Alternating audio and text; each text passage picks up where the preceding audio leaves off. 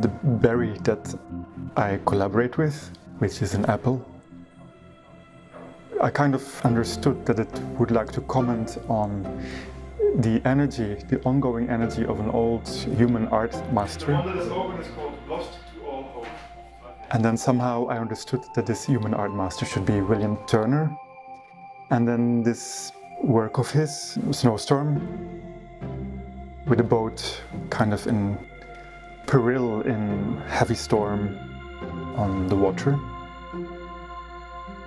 That became the painting that we would like to use as a medium to allow to connect Aronia, the berry that is an apple, with William Turner. 1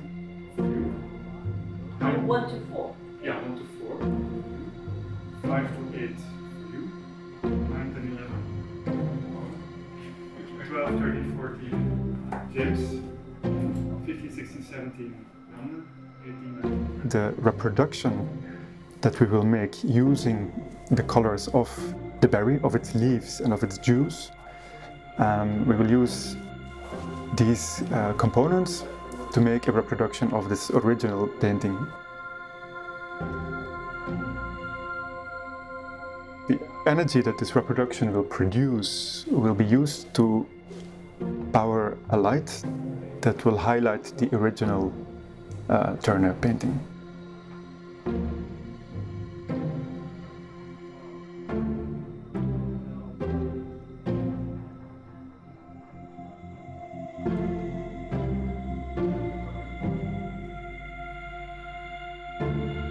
And not only it will be inspired by this original, but it will convert light into electrical energy.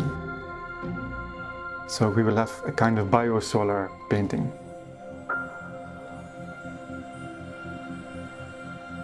We will have a solar panel functioning, not for very long, but I think that that's the beauty of it as well. So it will be a very fragile, inefficient solar panel. We start from the juice of the berry, and then you can start creating different types of blues and reds according to the pH, the acidity. Creates different colors, that's one thing. And secondly, the scientists, the physicists with whom I collaborate, they found out that the leaves, the juice that you extract from the leaves, the pigments therein, can also convert light into electrical energy. So they also became kind of functional due to the wide range of color that the leaves of this plant produce. Suddenly our palette became much wider, so we can get a bit more close to the original palette that William Turner used.